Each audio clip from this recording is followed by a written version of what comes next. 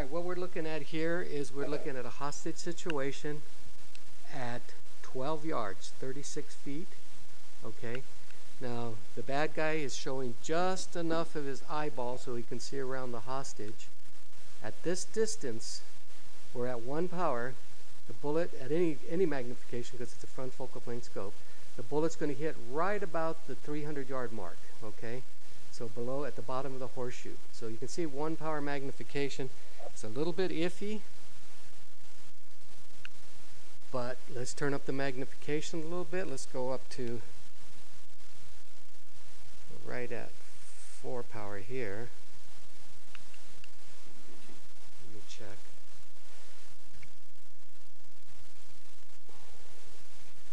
Actually, there's 4 power, and I may have to refocus the camera, not the scope. I'm refocusing the camera.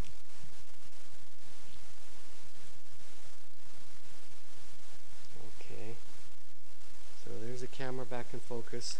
So again, bullets hitting right at the second dot down at the bottom of the horseshoe, the dot with a circle around it. So there's your shot, 36 feet, 12 yards inside a room, 4 power. That's it.